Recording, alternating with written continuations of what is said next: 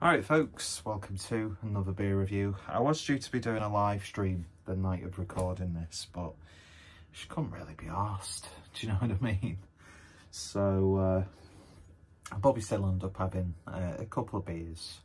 But it's at that time of the month where the beer fridge is a little bit empty. There's just stuff that I don't really want to drink. I've still got the, as you can see at the top there, still got those Belgian beers from Lidl, which, I don't know, I just don't like casually drinking Belgian beers because I don't really get that much enjoyment out of them. So, yeah, I've been, oh, nice scratch. Had to go to the shop, so I picked myself up a 4-pack of Shipyard. That's when you know it's getting bleak. But I had something a little bit special, which I was going to, like, save for, like, around Christmas time or whatever. But it's easy to get hold of, Jesus. And if I like it, I can buy a couple more bottles to save till Christmas. Because we all do that, don't we? Where we think, oh, I'm going to have a nice Christmas stash. Doesn't really come into fruition. So today, as part of Vocation sort of like barrel age series, to celebrate their 7th anniversary, we've got a bottle of the special release mint chocolate, a stout barrel aged. Mint chocolate stout barrel aged, 12.2% ABV. In celebration of the brewery turning 7 years old, we have selected 6 beers from our growing barrel age program. A big thank you to all our customers for helping us reach this milestone. Mint chocolate stout, luxurious minty and bittersweet flavours give way to a sophisticated after-dinner style dark chocolate, enhanced by barrel aging over 9 months in bourbon. Certainly looks the part, and yeah, Vocation. One of the breweries that I've really sort of used the supermarkets to excel and really, you know, get their name out there. The discussion about, you know, supermarket beers and that sort of stuff is one that still rages on. And I try to have a good balance of trying to support like bottle shops and online web shops, and when I'm out and about I'll always pick up like some cans out of a beer fridge. But, you know, sometimes necessity comes into play, and you can just pick up some really quite good beers from the supermarket. So it's sort of like that balancing act. But anyway, very nice. And that banana imperial stout that they did a while ago was pretty nice as well, to be fair. So I don't know, I don't think I've ever had a beer that has mint in it. I think the only other one I've had was like a Freigeist beer culture beer. Although I have like I've had a mojito style beer before. But I don't think I've ever had like a minty stout. So I'm quite interested to see how this is. I mean, I do like the odd after eight. On the nose, there's like that subtle hint of mintiness coming through. And there's a very subtle bourbon sort of element. But to me, it's more about the dark, chocolatey malts. It's not really like a roasty, toasty sort of aroma. In fact, there's really not much coming out of the glass in terms of aromatic qualities. But beer is jet black in the glass, as you saw, head dissipated straight away. I don't have a Vocation glass, so a fellow Leeds-based brewery will do. Certainly looks the part. Let's see what it smells like. Well, I've already given it a sniff. I jumped the gun, didn't I, and started sniffing before I tasted. Well, oh my God. Formulate coherent. Oh my goodness gracious me. Formulate a coherent sentence, you utter fool. You fool. Try to have a Teams meeting, you fool. Anyway, not what I was expecting it to smell like. There was a part of me that thought that sort of like mintiness would really emanate out of the glass. Can something emanate out of a vessel? I don't know. But, you know, when like you open, like, you know, after eights, that's what you're instantly thinking about, aren't you? And you open that and you get that, like, mint filling. It's very sort of, it's more like fresh mint leaf as opposed to, like, minty chocolate, like Viscount biscuits or after eights. Anyway, smells not too bad. No detection at all of 12% ABV. So we'll see what it tastes like. Cheers.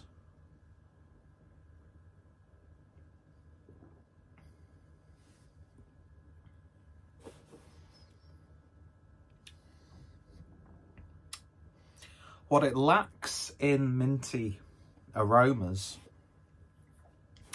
it makes up for in minty flavours.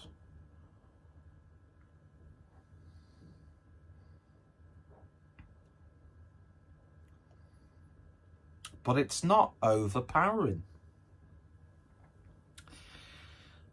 There is an almost like mint chewing gum sort of character there. But at the same time, it does kind of taste like you've bitten into an after eight. And it definitely delivers on the chocolate.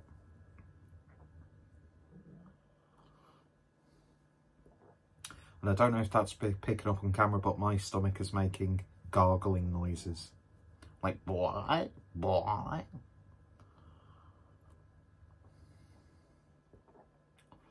Where's the 12%? Even like the bourbon character is very, very, very subtle. Because sometimes even like a relatively low ABV beer that's been aged in bourbon barrels, although it's a lower ABV beer, that bourbon flavour adds a bit of oomph and almost gives the impression that it's a higher ABV beer. Here, it doesn't really seem to have picked up too much of that bourbon barrel-aged character. There's definitely a casky woodiness to it. You kind of get like the aftertaste of bourbon on the back end. And that's probably really the only place where the actual 12% ABV comes into play. Because there's that sort of like, not boozy, but like ethanol sort of, I don't know how best to describe it. Sort of like the aftertaste of when you've had something that's like a whiskey or something like that.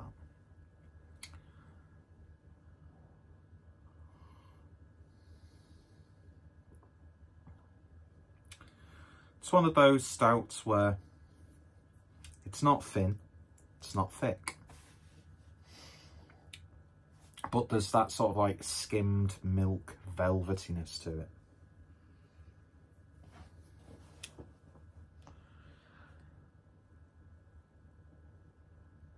I'm not gonna lie though, I was expecting a little bit more. Like, I was even preparing for that minty character to completely overwhelm those other flavours. But it's such a subtle, well-rounded and balanced beer, which in and of itself isn't necessarily a bad thing.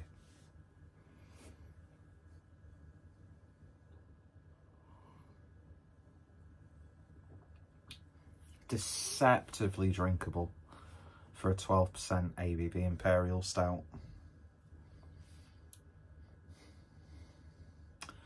It's okay. I know they did other beers in this celebration, and I think it's got that sort of, it's special, but it's probably one of the more, I've not had any of the other beers. And in fact, I've not really had too much experience with the barrel-aged stuff. Although, from what I've heard, very good stuff. But Vocation are a great little brewery, aren't they? Well, they're not really little anymore, are they? They've got Assembly Underground in Leeds, and then they've got Society in Manchester. They are one of the breweries that are dominating the supermarkets. Pretty much in every supermarket, you'll be able to pick up a Vocation beer.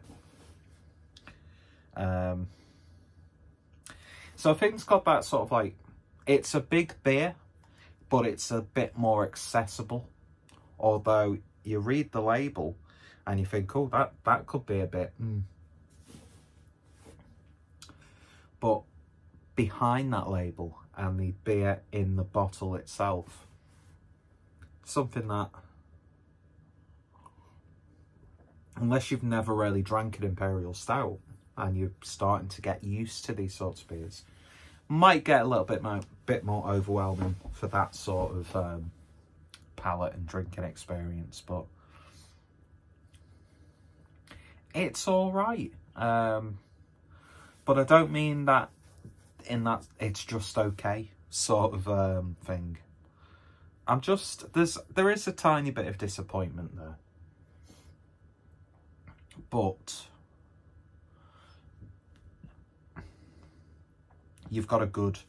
fundamentally you've got a good Imperial Stout. I can't remember how much this was. It was about like either £4 or £5. For me personally, I'd wait until you get those moments in Tesco's where it's like there's like £1 or 50p taken off it. But even at the price that it's currently at, I'd still say it's great to see a beer like this in the supermarket. But I don't know. Maybe it's that entitled, and you know, that culture of entitlement and expectation that's working against this beer on a personal sort of level. But it's got some really nice it's left a nice film on the glass itself. And it does remind me flavour-wise of, not necessarily After Eights, but like an Aldi or Lidl version of After Eights. But the chocolatey character, absolutely spot on. Really, really is.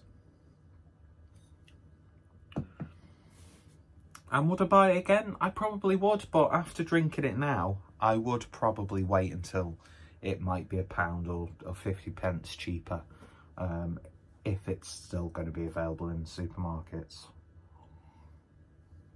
Because I would imagine this would have like a little bit more of a limited run compared to other newer releases in that supermarket setting. And I'm sure you can pick this up, or were able to pick it up at the time, from Vocation themselves. So you don't get that feeling that they've brewed this to strict costing limitations that have been imposed on them by Tesco's. It just sounds like, well, we've brewed these beers, and do you know what? We'll put one in Tesco's. Well, yeah, go on, you can have that one. That's the sort of impression I get. It's quite a judgmental sort of angle, but no, it's nice. And if you want an Imperial Stout that masks the alcohol really, really well, nailed it. Absolutely nailed it. But yeah, it is what it is. I'm still happy with it. Glad I got to try it. I would drink it again, but I'm not going to rush out to pick up like 3 or 4 bottles. I think, me personally, that what was it? Was it that export stout that they did, which I think they brought out a little bit before this one? Was it called Knockout? Which had the two, like the old-fashioned boxes on the front cover on the beer label. To me, as a stout, I think it's a bit of a better and more enjoyable one. But this is something a little bit special. It's... Sure, I just heard my name. But it's I don't know, it's still still feels a bit bonkers that you can pick up a beer like this from Tesco's while you're doing your, you know, weekly, fortnightly, monthly, whatever shop. Do you know what I mean? That being said though, considering it was brewed for Vocation's 7th anniversary, I think it's one of those beers that they could have just released, like, even at the height of summer. Do you know what I mean? But in terms of presentation, absolutely nailed it. So if you've tried it, let me know your thoughts, opinions down below. What's some of your favourite Vocation beers? I think I'm long overdue doing a proper Vocation order, because the prices are well good. Delivery's cheap, and you can get a lot of beers for your money.